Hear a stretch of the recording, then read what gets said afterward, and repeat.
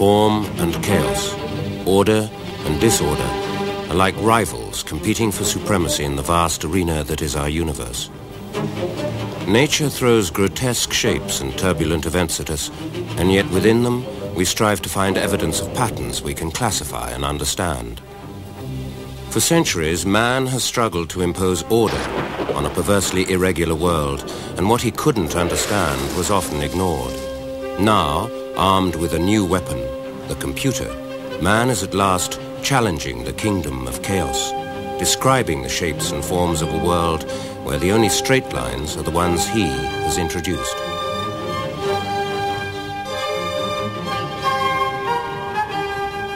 A new science is emerging from this challenge, a science which promises to describe and explain the infinite complexity of the busy world in which we live.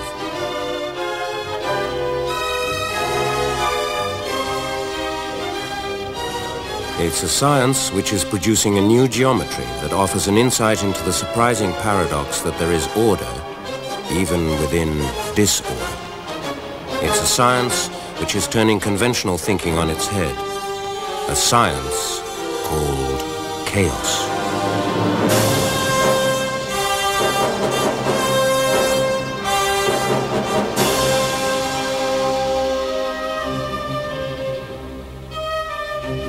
Mercurial and capricious, storms flit ghost-like across the earth, and uncaring of the consequences, cause heat waves in Sydney and hurricanes in Kent. These are the satellite pictures which show the hurricane of October 1987 sweeping north from the Bay of Biscay towards the south coast of Britain.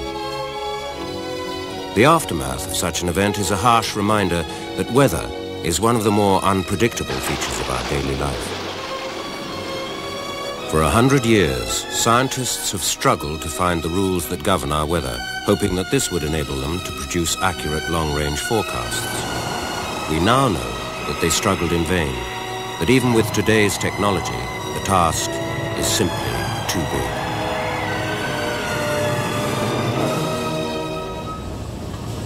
The European Centre for Medium-Range Weather Forecasts is the most advanced meteorological centre in the world.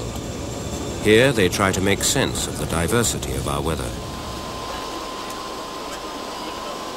Every day, 100 million measurements gathered from around the world are fed into an enormous computer model of the Earth's atmosphere. What we do is divide the atmosphere up into segments that are about 100 kilometers by 100 kilometers in the horizontal and about 1 kilometer in the vertical. And it takes about 1 million of these segments to represent the whole atmosphere. And every day we run the model to produce a weather forecast for 10 days into the future.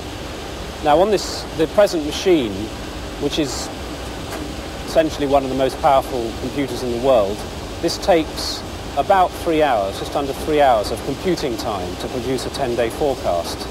Now to give you some idea of the complexity that's involved with all these interactions going on, every second of that 3-hour integration period, the computer performs about 400 million calculations. As recently as 20 years ago, this ability to compute 400 million calculations per second was simply inconceivable. Indeed, in 1959, meteorologist Edward Lorenz was more than satisfied with the 17 calculations per second that his brand new computer could perform. With it, he made the discovery that gave birth to a new science. The computer that we did our original work on, this Lyle McBee LGP30, here with a console and the working portion here, this was a medium-speed computer in its day. We first got a hold of it in 1959. It sounds rather crude by modern standards because the computer took 10 whole seconds to print out just one line of data. We had condensed the numbers so it printed things out to 3 significant places, although they were carried in the computer to 6, but we didn't think we cared about the last places at all. So I simply typed in what the computer printed out one time and decided to have it printed out in more detail, that is, more frequently. And I let the thing run while I went out for coffee, and a couple of hours later, when it had simulated a couple of months of data, I came back and found it was doing something quite different from what it had done before. It became obvious that what happened was that I hadn't started with the same conditions. I started with round-off conditions, so that I started with the original conditions plus extremely small errors, but in the course of a couple simulated months, these errors had grown. They doubled about every 4 days. That meant in 2 months they'd doubled 15 times, or a factor of 30,000 or so, and the two solutions were doing something entirely different. And I have some of the original output here from the computer. What I've did was to print symbols and then go over it in blue pencil, all to illustrate it, and this is one of the graphs that I obtained. If you look at a fair stretch of this, you see that there are certain typical things that this particular system of equations does. It has rather pointed minima, rather extended maxima with little waves in them, but it doesn't do exactly the same thing twice. It does one thing, then it does something like it, but something that isn't quite the same. It's a bit different. The desktop weather from this second, slightly modified computer run appeared tantalizingly familiar. Lorentz studied the new data, looking for regions where the output appeared to match the first run. And yet, although many of the peaks and troughs looked similar to the first printout, when he tried to match them up, the patterns soon drifted apart. Lorentz's computer had a message for him, and science. What Lorentz's work tells us is that no matter how complex our models become, and no matter how good the initial data becomes, there will be a limit beyond which we cannot provide accurate forecasts of the instantaneous weather. The discovery has since become known as the butterfly effect, because in theory, even the tiny disturbance in the air caused by a single butterfly in flight can tip the balance of our weather and create a chain reaction straddling time and distance, ultimately altering the course of a tornado on the other side of the world. It's an effect which has upset quite a few scientific apple carts, since it means that even the tiniest errors of measurement make accurate prediction impossible in many, if not all, physical systems. Until quite recently, we explained the world using the rigid geometry of the Greeks. We lived, it seemed, in a clockwork universe, governed by immutable laws. They were the laws of motion, first identified by Sir Isaac Newton in the 17th century. Initially, he described how gravity rules the motion of the planets. Subsequently, it was believed that all physical systems obeyed these laws, and that the key to accurate prediction was simply accurate measurement. In fact, this new natural philosophy seemed to lead inevitably to a conclusion, first proposed by French mathematician Pierre-Simon Laplace, that if you could exactly measure the position and motion of every point in the universe, predicting the rest of eternity would be simply a matter of doing the sums. Towards the end of the last century, Laplace's compatriot, Henri Poincaré, began to realize that if the universe were driven by clockwork, then it ticked in a complex and even unpredictable way. Applying a new geometry to Newton's laws of motion, he tried to reach a deeper understanding of the dynamics of nature. But time and again, he came to the edge of a mathematical abyss, face to face with unpredictability and chaos. What had happened? Was Newton wrong? Clearly, Newton was right.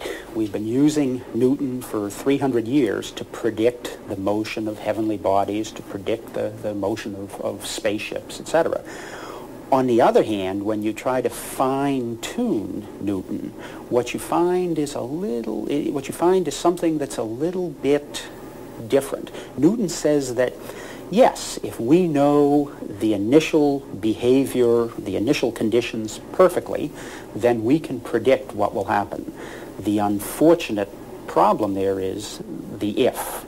We don't know anything perfectly in nature. It's impossible to pin down precisely to 15, 30, 50 million decimal places the position of a particle in space. Let me show you what this little machine does. What we basically have is a little metal ball, and underneath this plate are a bunch of magnets. So this little ball can be attracted to various of these magnets. Now it's a very simple physical problem to take the ball and let it go and ask what happens. That's a motion that should be described by Newtonian physics, yet here's something that behaves totally chaotically. Watch how the ball goes. It bounces back and forth from side to side in a very irregular pattern.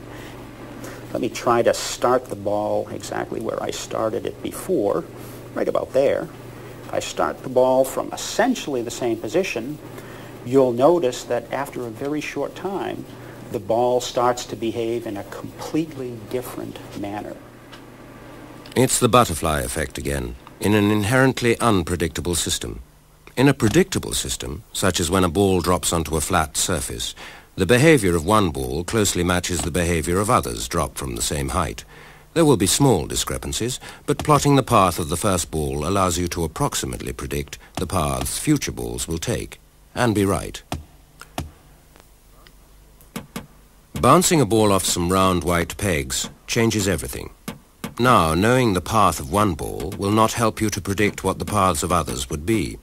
This is the butterfly effect again. Tiny variations in the paths of the balls are being amplified on every bounce, making prediction impossible.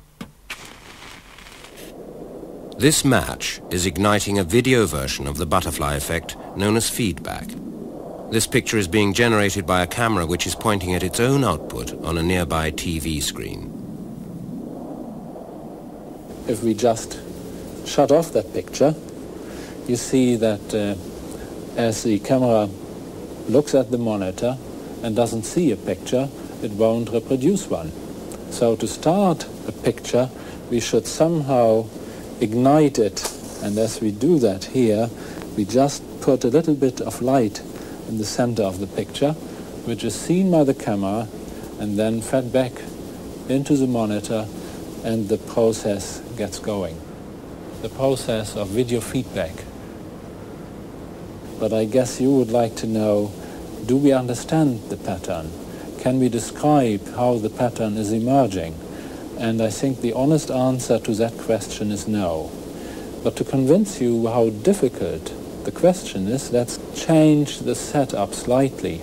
And one way to do this would be, for example, to just rotate the camera slightly around its axis. And maybe we do this at this point.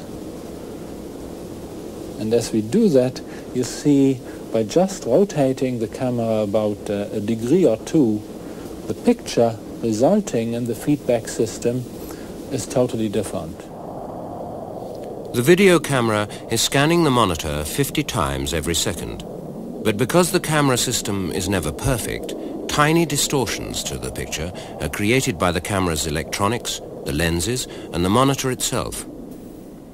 Camera distortions, represented here by the letter C, are added to the original picture to create a new but significantly different picture on the monitor.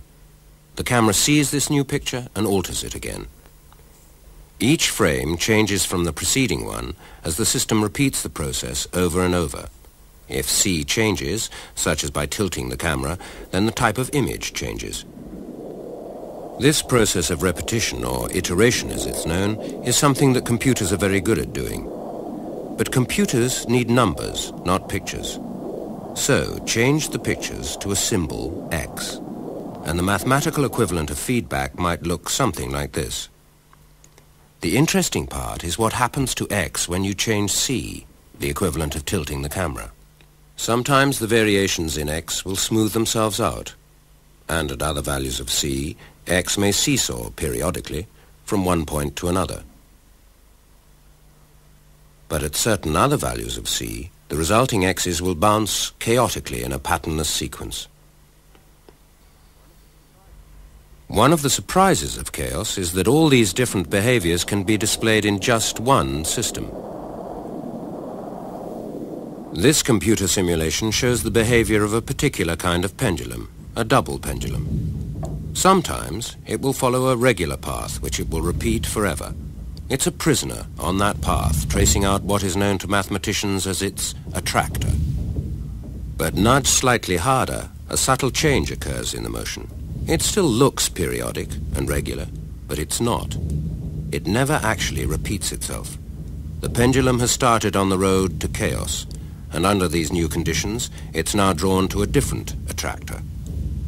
As the pendulum is pushed even more, something quite startling occurs.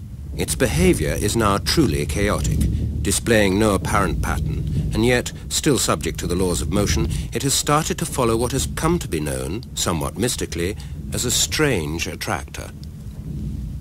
Strange attractors are the hidden patterns of order in disorder, the structure within the chaos.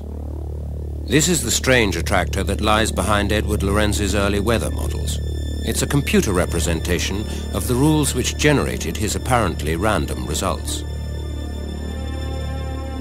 When I first drew up the attractor, this was before the term attractor had been introduced, and I think in meteorology you could identify attractor with climate. It's a set of states which do occur as opposed to things that don't happen.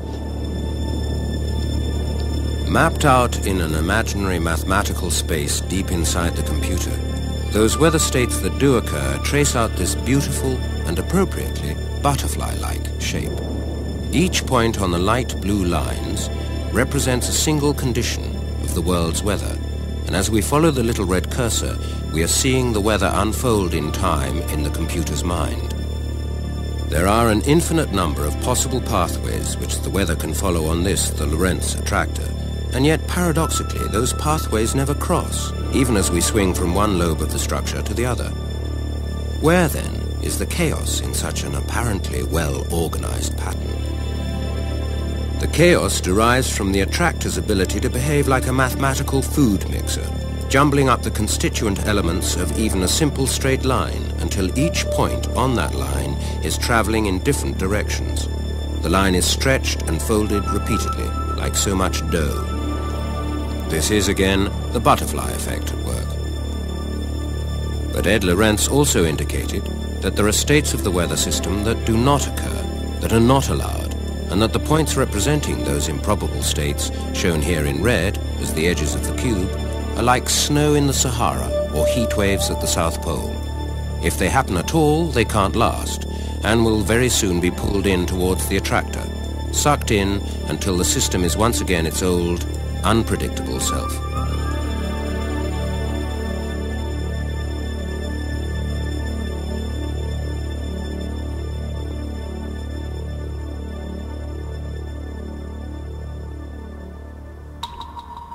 In the new science of chaos, it seems the closer you look, the more you see. Even a dripping tap, regular as clockwork, indeed the basis of many early timekeeping instruments, turns out to have a chaotic trick or two up its piping. It is one of many dynamic systems showing a type of behavior that has convinced many scientists that the rules of chaos are universal. When you gently increase the water flow, the drips start coming in groups, then longer groups, then even longer groups, until the cascade is truly chaotic. Amazingly, even here it seems, there's a mathematical rule at work. A rule that describes one of the pathways from order to chaos. A rule that has come to be known as period doubling. In the period doubling route, you start off with the system being in a periodic state, a simple periodic state. And as you change the parameter, this periodic solution changes its period, it doubles in length. Then it quadruples as you increase the parameter further, then it eightuples and so on. This sequence occurs very, very fast, and very, very quickly the system becomes chaotic. Let me demonstrate it by this electrical circuit, which is based on a simple radio valve. Well, the circuit's off at the moment, so the state of the system is attracted towards the most simple possible sort of attractor you can have, a simple point attractor here. When I turn it on, the circuit will start to oscillate, and you'll see this state get attracted towards a periodic attractor. Here's the periodic attractor. You saw how quickly the state got attracted towards it. Now I'm going to change one of the settings in the circuit, and we'll see the attractor evolve and go through a sequence of period doublings. There is period doubled. Let's change it a little bit more. There's a period 4. You see that now there are 1, 2, 3, 4 revolutions to go round. Now let's change the parameter very, very slightly. And already we've got a strange attractor. In 1975, a young physicist was working on the problem of how frequently this doubling occurred in two totally different and unrelated systems.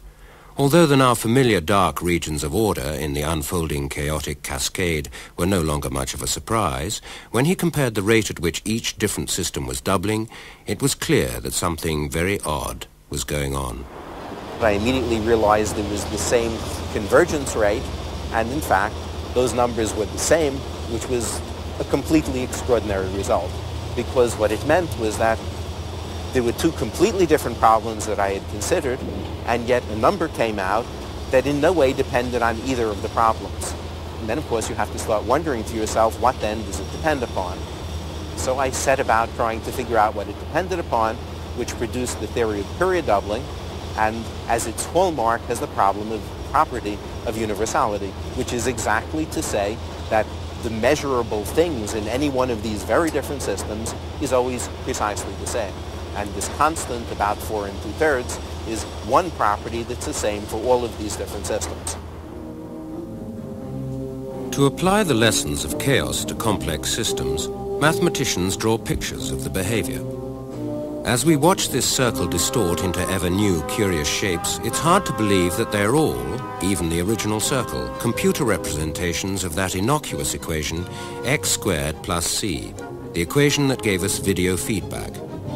Simple rules, it seems, can produce fiendishly complicated results. There is complexity here that was implied but never realized by Newton, glimpsed but never resolved by Poincaré. But this is only part of a much greater object. The icon of chaos, its mascot perhaps, is this strange mathematical creature. It has been derived from the simplest of equations, and yet it has turned out to be the most complicated creation in the mathematical universe. Using the computer as our microscope to travel into the valleys and peaks of this extraordinary object, known as the Mandelbrot set, we see literally infinite complexity, however deeply we probe.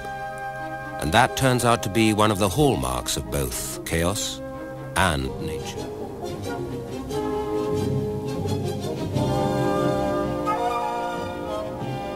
This unique and paradoxical mathematical marvel is a single image comprising an infinite universe of numbers. Every shimmering speck of color in each spiral and tail is itself a coded key to other unseen mathematical creatures, other new galaxies of color and form. This is the Mandelbrot set.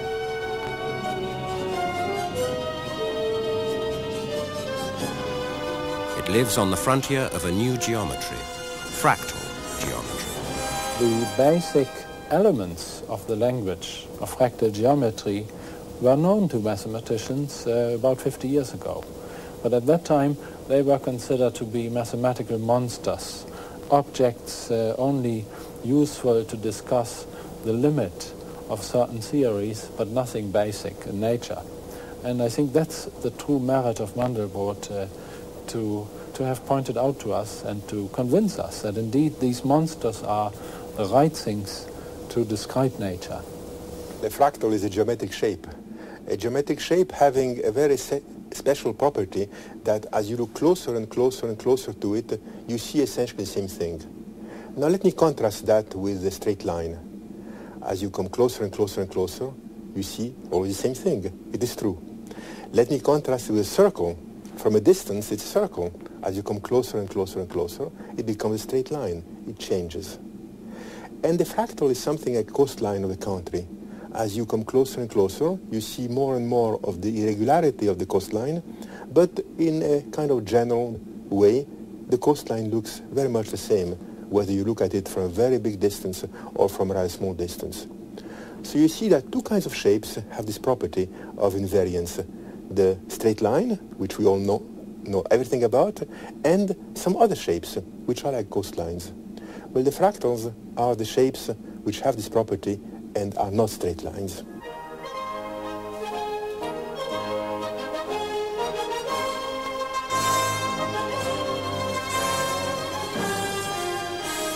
This computer-generated coastline is a fractal. It was created, like the Mandelbrot set, by giving a computer a set of formulae and codes that encapsulate the shape of a coastline. Remarkably, however much it is magnified, however closely you look, it always contains an identical degree of crinkliness. Many natural objects are fractal in this way. Every snowflake is different, although amazingly they all obey the same snowflake rules, variations on a six-sided theme. One of the snowflake rules is branching, a fractal process. On smaller and smaller scales, this computer crystal repeats nature's laws.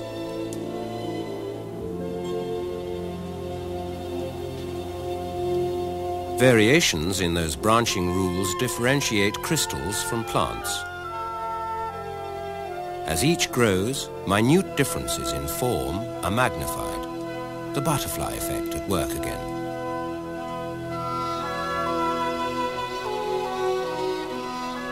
The slow geological crawl of mountain growth is recreated in seconds, conjured by the computer magician from fractal rules, reminding us of the dynamic nature of these events, however slow.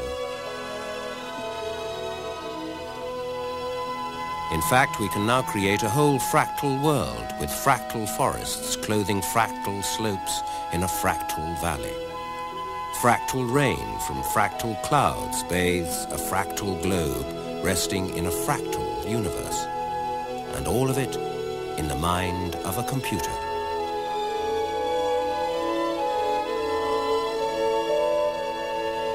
And yet the most complex fractal of them all, the Mandelbrot set, obeys one of the simplest rules. We saw this set for the first time in the middle of the night, we being my assistant, myself, and frankly, at the beginning we thought that we are dreaming or that something had happened, a mistake had happened, because never did we expect to find this wealth of structure as a result of a formula which was of a ridiculous simplicity. Hidden within the Mandelbrot set is all the wealth of variety that can be extracted from the equation x squared plus c. The rules of chaos govern it on an infinite scale. You could magnify it forever and never run out of detail. It's incredibly beautiful. If you look at it, if you do computer experiments with it, if you compute blow-ups of it, you always find incredibly beautiful structures which you have not expected or even seen before. So, in other words, one might say that the Mandelbrot set is the most complicated and maybe also the most beautiful mathematical object we have ever seen. All natural shapes are dynamic, distinct from the fixed and static geometry of man, growing and evolving over time.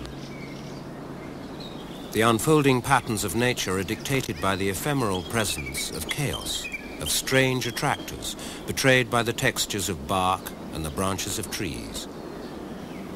Air currents twist water vapor into the fractal shapes of clouds. But it's one thing to generate images that resemble real objects, quite another to divine the rules that made them that way in the first place. This real fern branches repeatedly, but can we identify the rule that makes it grow in this way? This fern seems to be a perfect copy of the real thing, created by a set of rules in a computer. Again, the rules are simple and repetitive. They involve a sort of computer gymnastics called affine transformations.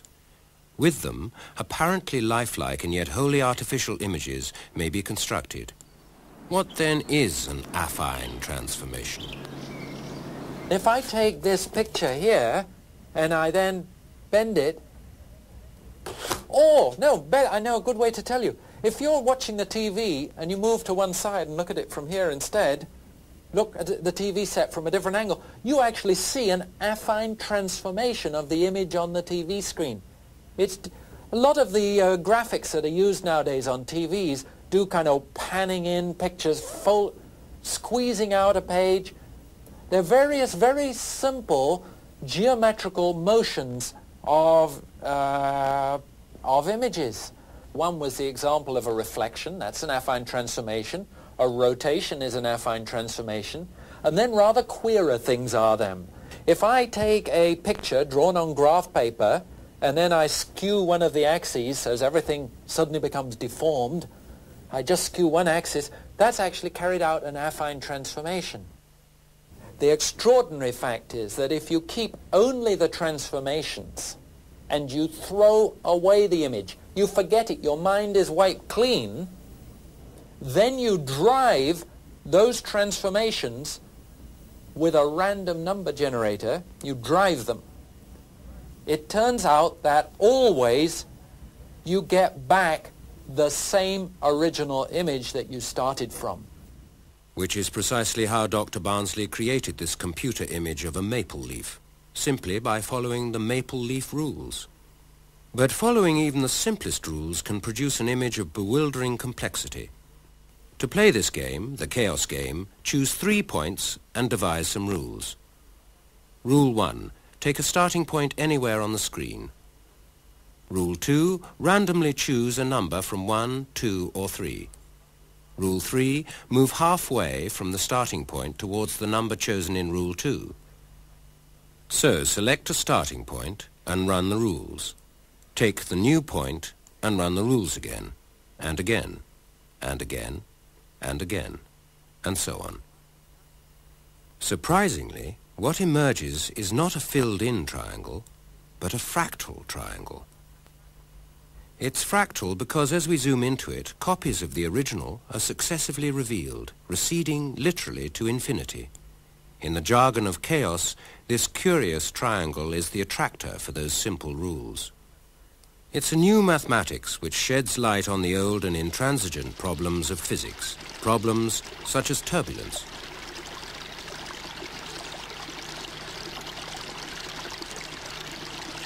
In a slowly flowing stream, the eddies and tiny whirlpools die out almost as soon as they form. But as the stream quickens, the eddies live longer, until a moment comes when the turbulence grows, building upon itself to produce a flow that swirls and tumbles wildly.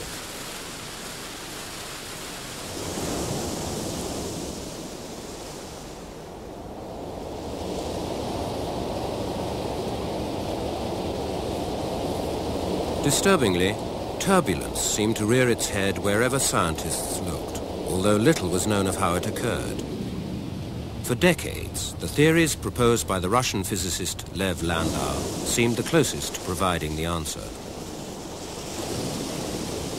Landau had the idea that turbulence would occur through a sequence of transitions.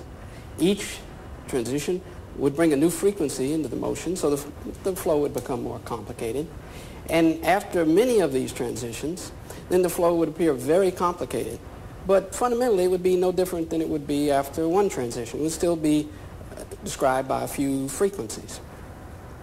We had in mind testing this idea by looking in detail at the transitions to see each new frequency appear. It was hoped that Landau's transitions could be made to show up as patterns forming and dissipating in a thin layer of liquid trapped in the gap between two carefully controlled rotating cylinders. To show the patterns more clearly, tiny flecks of aluminium were added to the liquid. The question was, would the transition to turbulence be ordered, appearing at certain clear frequencies as Landau suggested, or not?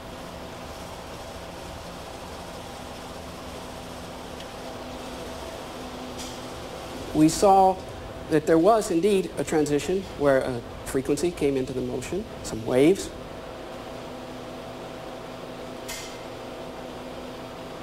And then another transition where more waves came into the motion.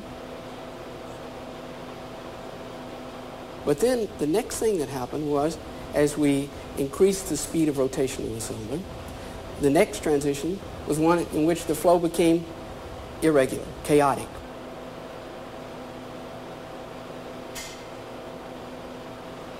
We were very excited by this because Landau was one of the great men of the 20th century physics, and he has enormous intuition into physical phenomena, and he was rarely wrong. So we recognized that if we saw something that was different from what Landau had expected, that this was something that would be exciting. And what we can show is that that the flow really does have this property when it becomes irregular. That is, that the flow beyond this point of transition becomes inherently unpredictable.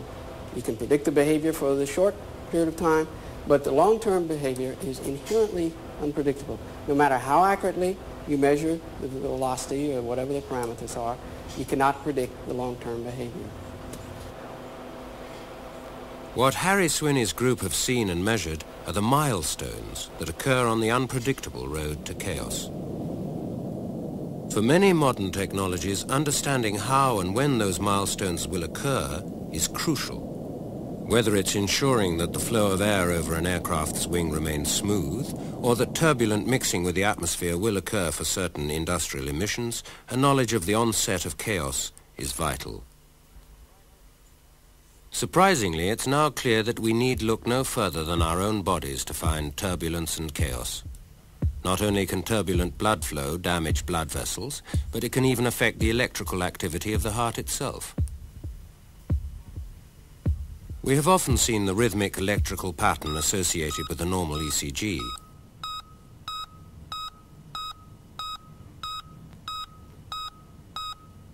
But when the pattern changes, when the electrical rhythm fails, the heart fibrillates. This quivering, chaotic activity is more familiar to us as a heart attack. However, research in the USA on the ECG patterns of animals indicates that just before the heart begins to fibrillate, the normal pattern changes, displaying alternating high and low beats. When the research team at MIT first saw these new patterns in 1983, they called them electrical alternans. About that time, Mitchell Feigenbaum gave a lecture to the MIT physics department on period doubling. And since the pattern that we were noticing had a period which was twice the period of the normal ECG, which is just the normal interbeat interval, it occurred to us that perhaps this was a period doubling, which may be the first step in the progress to an apparently chaotic behavior. The immediate question was whether the period doubling that we had observed was in fact the first in a cascade of period doublings. What we did was to take 25 studies and to record on those patients the surface electrocardiogram and to use our computer algorithms to determine whether electrical alternans was present in those patients to a significant extent. We found that in about 90% of the individuals that he was able to induce serious arrhythmias in, indeed electrical alternans was present.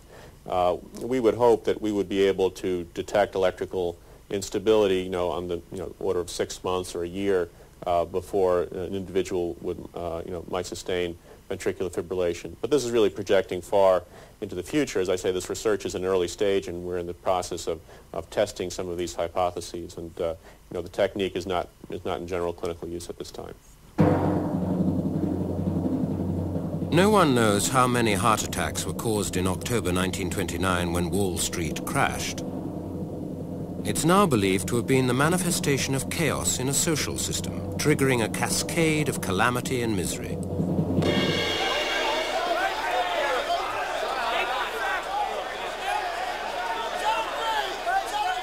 When it happened again in October 1987, economists turned to the new mathematics of chaos for some answers.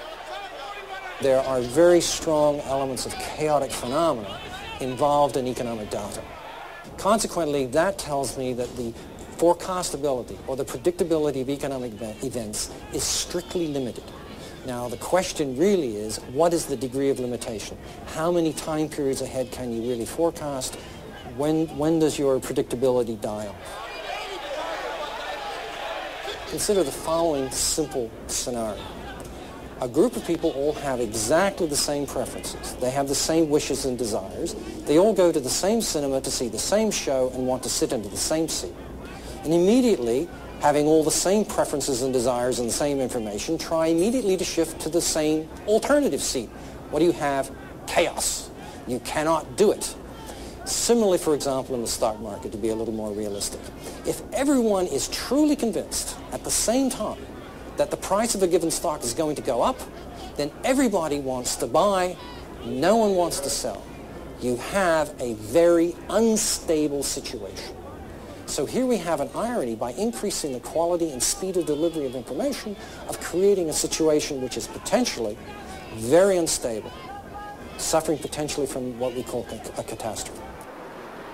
What happened October 19th was the culmination of a long period of a dynamical process that had in its inherent structure this very collapse.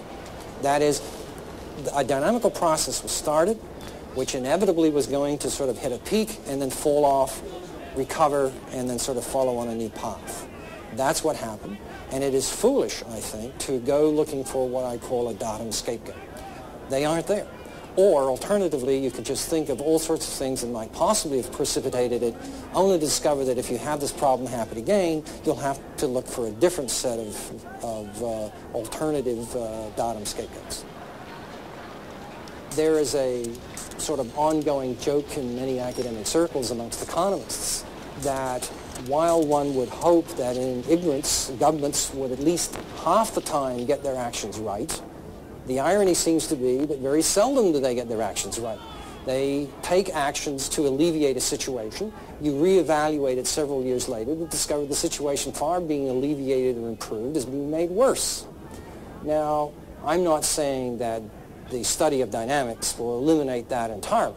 There are many other reasons leading to these problems having to do with the nature of the political process.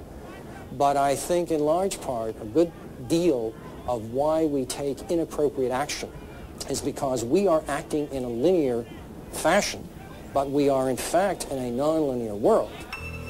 We also live in a non-linear universe, a universe where even the orbit of a planet can be unpredictable. Imagine what it would be like to live on this planet, orbiting not one, but two suns. With no predictable orbit, there would be no predictable day lengths and no predictable seasons. In fact, no constant cycles at all. It is difficult to see how life could evolve on such a planet.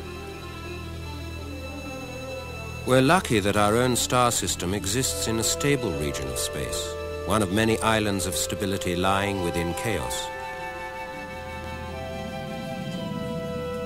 Nevertheless, using space probes like Voyager, we are now discovering that despite Newton's laws, some planetary bodies bear the stamp of chaos.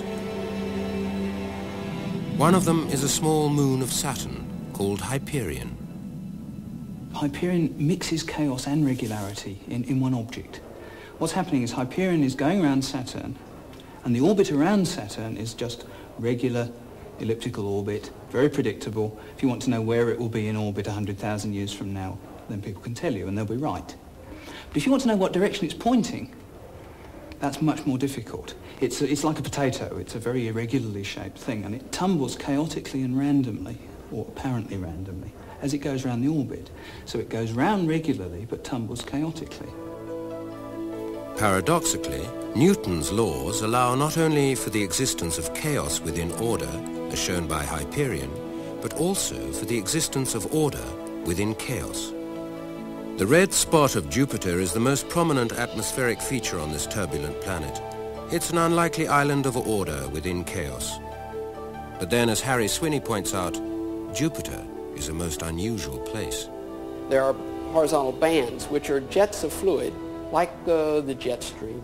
If you look in detail, as was done in the Voyager photographs, the Voyager measurements, at these, the flow in these bands, it's highly turbulent.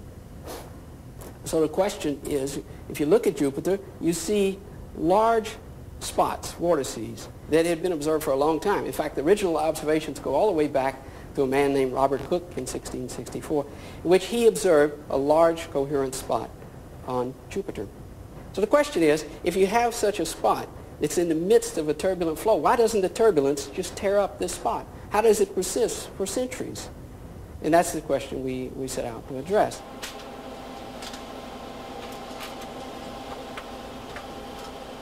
So we constructed an experiment, a laboratory experiment, a tank which is about 1 meter in diameter, which we rotate very fast to simulate the rapid rotation of Jupiter.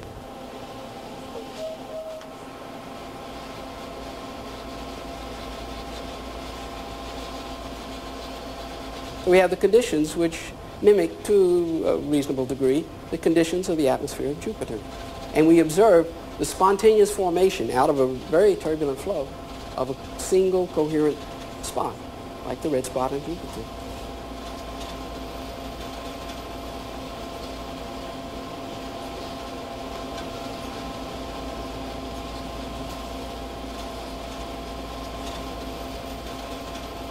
If there are two spots present, we can see that in a short period of time, they will approach one another, they're attracted to one another, and then they will merge, making a single spot. Like Jupiter's red spot, there are also some stable features in the Earth's atmosphere, yet mostly chaos seems to rule. Is there then no hope for accurate weather forecasting? With advancing computer technology, it appears there might be a way now of determining in advance whether the atmosphere is going to be predictable or chaotic over the period of interest, and therefore whether the weather forecast is going to be reliable or not. And that is, instead of running a single weather forecast from a single set of initial data, we would run an ensemble, a set of forecasts in parallel from similar but not quite identical sets of initial data. If Tim Palmer's weather maps develop in similar ways, then he can conclude that that day's weather is in a predictable state and that his forecast will be reliable. But if the weather patterns diverge, then the forecast will inevitably be unreliable. Here are two nearly identical weather systems, each showing a blue low-pressure center and a red high-pressure. Once the computer begins to run its model forward, we can see that after 10 days, in both cases, the pattern of isobar lines have stayed in step, resulting in high pressure over southern Europe and low pressure over Scandinavia. And in both cases, the weather over the UK would be very similar. In this second run, again, the initial pictures are similar, but this time as the forecast is run forward, the right-hand map develops a strong low over the North Sea, while on the left, this low develops much further north. The final frame shows widely different pictures, suggesting that the initial weather state was unstable. The significance of Tim Palmer's work is that through chaos he can now predict the limits of his predictions. Increasingly, chaos is teaching us what can, and perhaps more importantly, what cannot be foretold. One of the main lessons that it teaches us is that we should be far more concerned and far more sceptical about the sort of long-term predictions and promises and forecasts which are offered to us about complex systems such as the environment and the economy. The environment is essentially the weather system, and that is driven by the rotation of the Earth and the differential heating between the poles and the equator. And we're gradually changing that heating by the increasing pollution and the depletion of the ozone layer. Now, one lesson we learn from dynamics is that as you change the underlying conditions of a dynamical system, in this case the heating, then you can cause the attractor of the dynamical system, in this case the climate, to suddenly disappear. And one gets a sudden jump from one attractor to another, in this case from one climate to another. And so you see how with a slow and gradual change in the underlying conditions, you can cause a sudden and abrupt jump in the state of the system, in the climate. And that in this case would be an environmental catastrophe.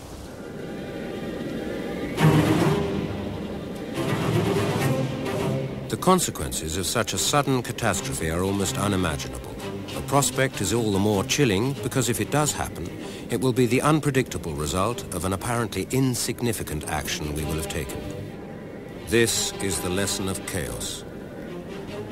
But chaos can also provide an insight into how to detect and avoid the catastrophic, and how to measure and explain the commonplace.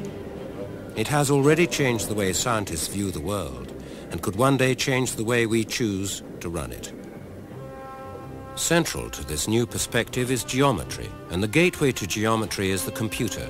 Through it, we may enter into the kingdom of chaos, a realm populated with mathematical monsters, a realm in which order and disorder are infinitely and inextricably interwoven, the birthplace and the homeland of a new